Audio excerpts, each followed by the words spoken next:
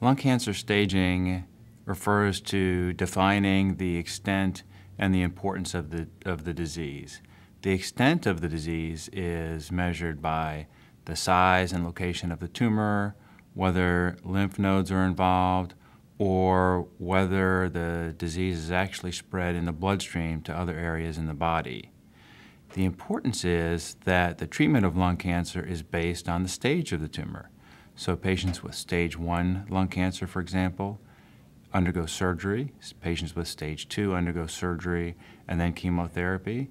Patients with stage 3 have chemotherapy first and then surgery. And then patients with stage 4, chemotherapy only. There are innovations in staging that are coming along to improve our ability to define the extent of disease.